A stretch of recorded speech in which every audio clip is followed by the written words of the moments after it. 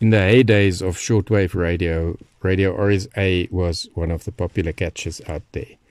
Nowadays, there's not much to catch from South Africa on shortwave except hams, and then this one, Cape Town Radio. It's the Cape Town Maritime Weather Service.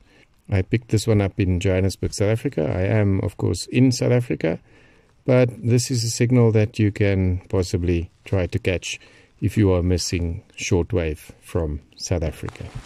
Southwest Coast, Cape Town, Johannesburg, 125.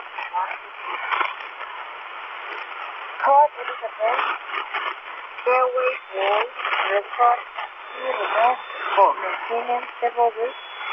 Position 60 degrees, south-south with north 27 minutes south, 025 degrees, 40 with north 45 minutes east, the south north breeze is 14 and 4 minutes. Cold summer warning 277 dated 31 August, time 1 revised decision. West Coast, Southern Bay. Southern Bay now 16, 70 and 27 are off the air until heaven. Coconut warning 167 dated 5 April, time 1735 degrees. South Coast also taking contact with Channel Attack 12281, Sonata Attack 501.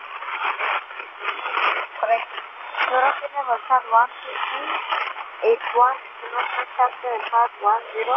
Tetra SA4, Tetra SA Amboy in 6th position and forms part of SA platform production source.